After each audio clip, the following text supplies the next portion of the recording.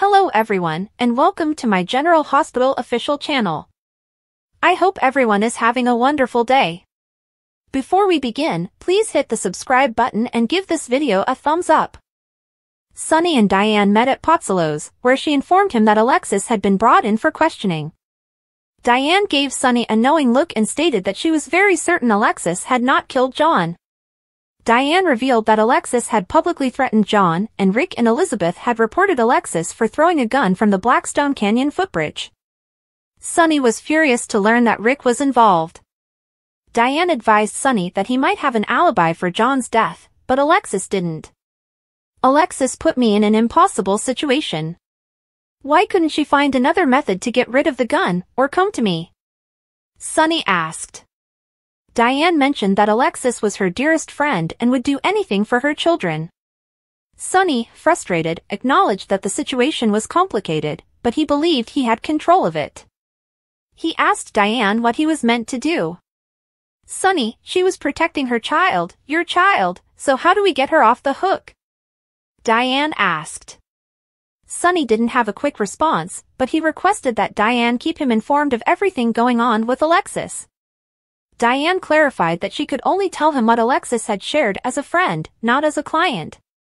At Aurora Media, Jocelyn stormed into Michael's office to discuss Carly. Jocelyn was still grieving from the fact that Sonny and Carly had slept together. Michael informed Jocelyn that Carly's sex life was none of their concern. Jocelyn didn't believe Carly had actually had sex. "I believe Mom has given him an alibi," Jocelyn remarked. Michael attempted to reason with Jocelyn, calling John a garbage human and emphasizing that whoever killed him did the world a service. Jocelyn was terrified when Michael informed her that John had detained Christina and that Alexis was under investigation for John's murder. Jocelyn inquired as to how Michael had mended his friendship with Sonny. "It was fairly simple. I realized that hating my father and attempting to distance myself from him cost me more than finding a way to forgive him," Michael said. Michael also reiterated to Jocelyn that they had no control over what Carly chose to do with Sonny. Michael advised Jocelyn to believe Carly knew what she was doing. Carly remained by Lulu's side at the hospital, keeping vigil. Jason soon arrived, so Carly led him into the hallway and explained the situation to Lucky. Jason was not thrilled to learn that Carly had obtained all of her information from Jack Brennan. Jason told Carly that she should keep away from Brennan. Carly claimed Brennan was assisting her, and the only thing that mattered was saving Lulu. When Carly returned to Lulu's room, she asked Jason if he believed she and Lulu shared similar characteristics. Jason stated he'd never considered it before. "But I think I can safely say that no one in the world is like you," he replied. Carly told Jason that Dante had confronted her about how she and Lulu had not gotten along in the years leading up to Lulu's coma, despite the fact that they had once been quite close. Carly confesses to missing her cousin and wanting Lulu back. Carly also wishes Bobby was still there for her. She emphasized that Bobby was the glue that held the Spencer family together. "Now that she's gone, I feel it's my job to step up," Carly told me. Carly requested Jason to go to Africa and find Lucky.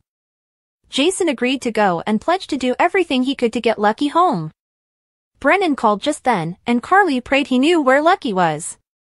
Tracy, Brooklyn, Lois, Lucy, Maxie, and Natalia gathered in the Quartermain solarium, where Tracy informed them that Deception was in trouble. Tracy was concerned about Sonny's interest in the company, particularly because Sonny was present when an FBI agent was murdered on the Quartermain property. "Obviously, Sonny killed him," Tracy said. Natalia explained that it was all guesswork, but Tracy was unconvinced. "Our favorite neighborhood mob kingpin could take us all down," Tracy was arguing.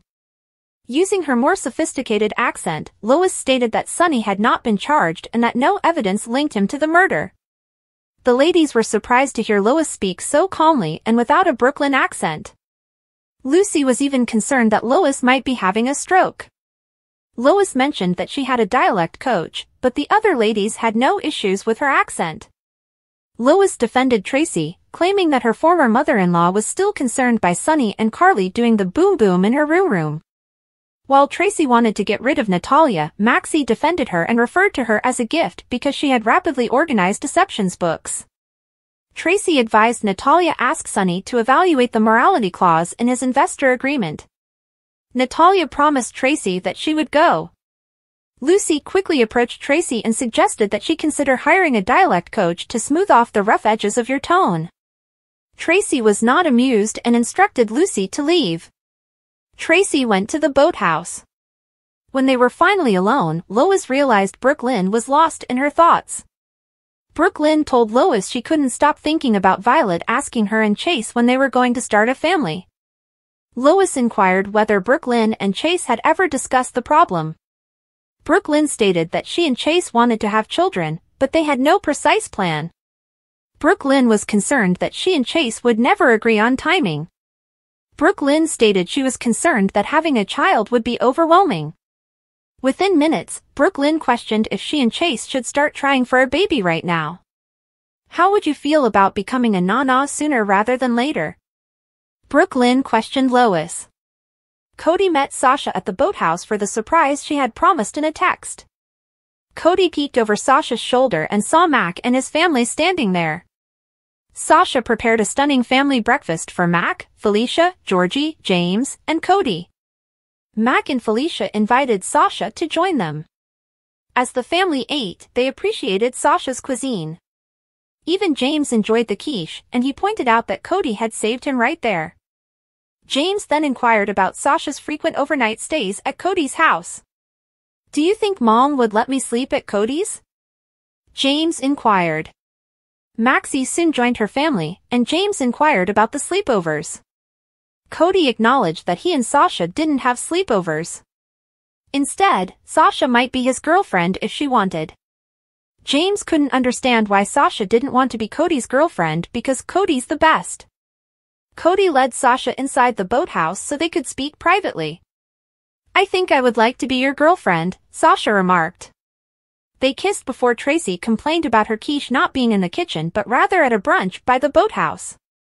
Tracy voiced her unhappiness with Sasha for organizing a luncheon for another family on the Quartermain property. Sasha stated that Olivia had indicated it was fine with her, but Tracy insisted it wasn't Olivia's place. "These are my visitors. Tracy, today is my day off. I invited them and paid for the food." Tracy complained to Cody and Sasha that they had gone too far, so Mac intervened and put an end to Tracy's accusations. Mac warned Tracy that no one appreciated a bully. James then offered Tracy his quiche, adding, "Mom says I get cranky when I'm hungry, too." Tracy was also termed hangry by James. Tracy declined James' offer and left, but James' family was impressed by how he handled Tracy. In Somalia, Sidwell stated that he was astounded by Lucky's continued poker success. Sidwell stated that he took satisfaction in knowing that Lucky would finally lose, and he could then kill Lucky. Sidwell quickly proclaimed that Lucky's luck had run out, but a goon interrupted them before Sidwell could act on his threat.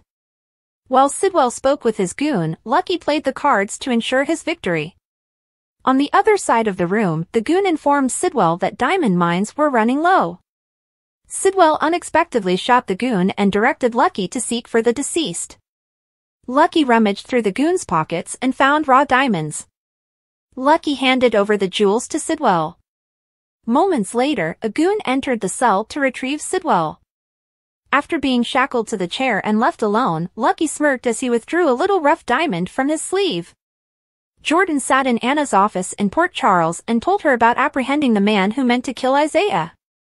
Jordan remained determined to discover who the John Doe patient truly was. Anna informed Jordan that as soon as she learned something, she would inform him. Jordan left, and Jason appeared at the door. Anna wondered if Jason was there to gloat about Alexis being a suspect in the John Cates murder case, but Jason had no knowledge Alexis had been hauled in for questioning. Jason couldn't understand why the police believed Alexis knew anything about the murder. Jason explained that he was there since he knew Anna had wanted to speak with him earlier. Anna told Jason that she thought they had formed an alliance and become friends. Jason agreed that they worked well together, and he assured Anna that he had never informed Sonny that Anna had assisted Valentine in his escape. Jason was astonished by Anna's chilly demeanor and begged for 1 minute to present his case. "You're basing your evidence on a missing registered weapon," Jason stated. Anna understood what Jason was attempting to tell her. Sonny would never have used a gun that was legally his own to murder someone, is that what you're saying? Anna asked. Jason insisted that Sonny was not foolish. Anna stated that her gut was telling her that Sonny had killed John. Anna received a call and discovered that Isaiah was awake, so she left for the hospital. As Elizabeth attended to Isaiah, he awoke unexpectedly and shouted out the word "Lucky." When Elizabeth informed Isaiah that he was at the hospital in Port Charles, Isaiah introduced himself and said that Lucky, his friend, had sent him there. He asked Elizabeth if she knew Lucky, which took her by surprise. "How do you know Lucky Spencer?" she inquired. Before Isaiah could respond, TJ entered the room and informed Elizabeth that she was needed at the nurse's station. Elizabeth promptly called Carly and told her the news about Lucky, unaware that Carly was already at the hospital seeing Lulu. TJ evaluated Isaiah, who asked specific medical questions concerning his illness. TJ immediately recognized Isaiah as a doctor. After TJ had left, Carly arrived and introduced herself as Lucky's cousin. In the corridor, Elizabeth ran into Anna. Elizabeth sent her to Isaiah's room before Jason exited the elevator. Elizabeth informed Jason about her new patient. She was astonished when Jason revealed that he was the one who had found Isaiah. Elizabeth informed Jason that Isaiah knew Lucky, which shocked him. When Anna arrived at Isaiah's room, he described how he had landed himself in Port Charles. Isaiah explained that he was providing medical aid overseas when he met Lucky, who assisted in the procurement of supplies. Isaiah told Anna that he had been kidnapped by a man named Sidwell, a name she recognized. Isaiah claimed that Sidwell was a hypochondriac who had asked Isaiah to be his doctor. After visiting with Isaiah, Anna noticed Jason and Elizabeth outside the room and informed them that they may see Isaiah. Jason insisted on conversing with Anna alone initially. After Elizabeth departed to speak with Isaiah, Jason informed Anna that while he worked with Anna, everything remained between them. Jason also stated that while he worked with Sonny, things remained between them. Anna was dismayed by Jason's refusal to abandon Sonny. Jason stated that he would still like to work with Anna and assist her as needed because he considered her a friend. "I wish I felt the same," Anna remarked. In Isaiah's hospital room, he continued his story, revealing that Lucky had attempted to rescue him but became trapped in Sidwell's stronghold. Isaiah explained that Lucky had told him to try to get to Port Charles and contact the WSB. Isaiah also told Carly exactly where Lucky was being held. Carly quickly left to see Brennan after Isaiah told how he had been hit by a car. Isaiah stated that he knew immediately that someone was observing him at the airport. He had rented a car, but when he noticed he was still being followed, he got out and started running. Before he could get too far, he was hit by a car. When Elizabeth visited Isaiah, she disclosed that she and Lucky were once married and had a son named Aiden. Elizabeth was horrified when Isaiah told her that he had never seen Lucky in such distress. Later, Carly appeared at Brennan's office and requested his assistance. "I need you to find the exact location of my cousin Lucky," Carly told you. Brennan ran over the information he had provided Laura, but Carly wanted him to be more specific immediately. Brennan agreed to try, but couldn't guarantee he'd find Lucky. Jordan proceeded to Drew's office after visiting Anna's. Drew noticed Jordan was distracted by something, so she told him what had transpired in the hospital. Drew was really impressed. Drew also saw that Jordan enjoyed doing police-like job again. Molly frantically contacted Diane from Alexis' living room to inform her that the cops had brought Alexis to the station. When Michael and Christina returned, Molly informed them that Alexis was being questioned about John's death. Molly explained that Alexis had been spotted tossing a gun from the footbridge. Christina attempted to speak, but Michael flashed her a look. Molly recognized Michael's expression as an attempt to keep Christina silent. Molly insisted Christina reveal all she knew. "Christina, I am not an idiot," Molly explained. Molly was shocked to find that Christina had visited the baby's burial the night before. Molly felt confident Christina was hiding something, so she departed to speak with TJ. Molly arrived in TJ's workplace and raged over Christina. "My mom is at the police station right now, and I think she's about to be arrested for something Christina did," Molly told me. Molly informed TJ what had transpired when the cops arrived at Alexis' home. She claimed she could tell Christina and Michael were hiding something. Michael? The same person that gives TED Talks when people aren't honest with him about truth and honesty? Is that Michael? TJ asked. Molly stated that she believed Christina was responsible for John's death based on circumstantial evidence. Christina returned to Alexis' house and questioned Michael why he had not permitted her to tell Molly the truth. Michael insisted that telling the truth would get Christina and Sonny in danger. Christina insisted on doing something to aid Alexis. Michael tried to reassure Christina that Alexis would be okay without her. Christina posed one question. She knew she hadn't killed John, and she was certain Alexis hadn't, but she knew Molly wouldn't believe her. How about you? Why do you believe me? Christina asked Michael. Thanks for watching. If you like this video, so please don't forget to subscribe my channel and don't miss any update.